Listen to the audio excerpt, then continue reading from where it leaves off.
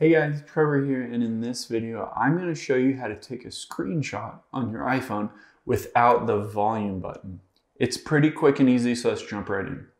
So the normal, easiest way, of course, to take a screenshot is you tap the power button and the volume up button, and you can see it just took a screenshot of my iPhone screen. However, of course, if you say your iPhone volume button doesn't work and you still want to be able to take a screenshot, you can still take a screenshot on your iPhone. Now, to set that up, we will go into settings first, and then we'll scroll down until you find accessibility, and let's tap on accessibility.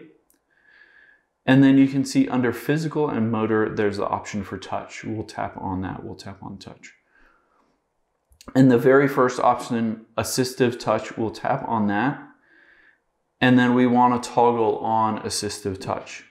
And you can see that it kind of appeared a little icon, a little dot that I can move around on my screen. And this is what we're going to use to take a screenshot. So we can tap on that little button, and then we can tap on device, and then we can tap on more. And you can see at the very top right is an option for screenshot.